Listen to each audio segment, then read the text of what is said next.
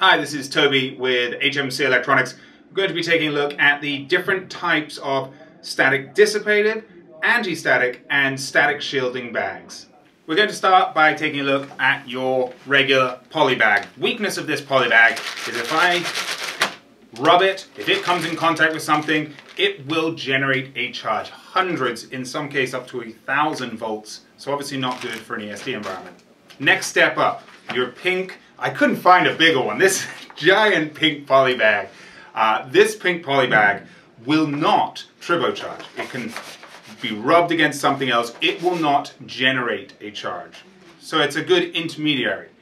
The problem with a pink poly bag is that people think that it is truly an ESD-safe product. If I put a product in here that is sensitive to static, and then I take this product in this packaging into an area where it could come in contact with static, this does not shield, this does not cage or protect that product from a static charge being introduced. You could actually still zap the product inside the bag because this is not creating a cage, it's not creating a Faraday cage. So fine to use in an area where the product in here is not sensitive to ESD, but perhaps you don't want to have a poly bag that could have hundreds or thousands of volts on it.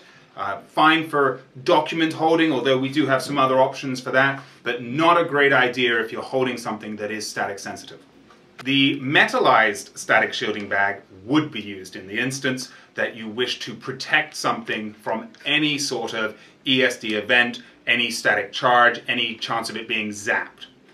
The difference between this and the pink poly bag is this has a metallized layer. A Faraday cage is created when you put a product in here and then you seal that bag. What that means is that no charge can penetrate it. If you have this product and a person has a charge on them and they touch this bag, the item inside is safe. It won't turbocharge, obviously. There's no fear of this bag generating a charge. So if you have something that needs to be transported from an ESD-safe environment to a non-ESD-safe environment, and then back into an ESD-safe environment, this would be your product of choice to protect the inner product. Going back to the holding of documentation. As I mentioned, the pink poly bags are sometimes used for holding paperwork, something where the product in the bag is not susceptible to any ESD charge, but you cannot introduce packaging that would generate a charge.